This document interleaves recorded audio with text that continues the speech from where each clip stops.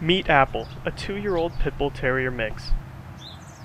She may seem like any other dog at the Columbia Humane Society, but Apple has a remarkable story of loss, life, and unconditional love.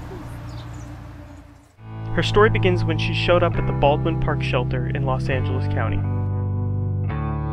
After 31 days at the shelter, Apple was led into the room, where unwanted dogs are euthanized. It looked like the end for Apple. Having administered a sedative in preparation for the shot that would kill her, the presiding vet technician waited for Apple to fall asleep one last time. Then Apple did something unexpected.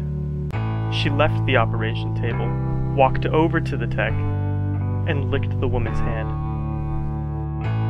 Then she climbed into her lap and gave the woman a giant lick on the face. Apple's act of unconditional love saved her life.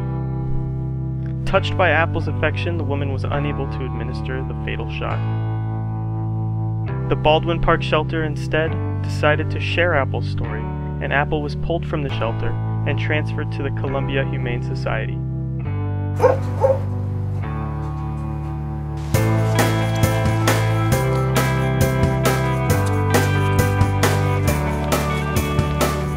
Now safe from euthanasia, Apple awaits adoption into a loving home.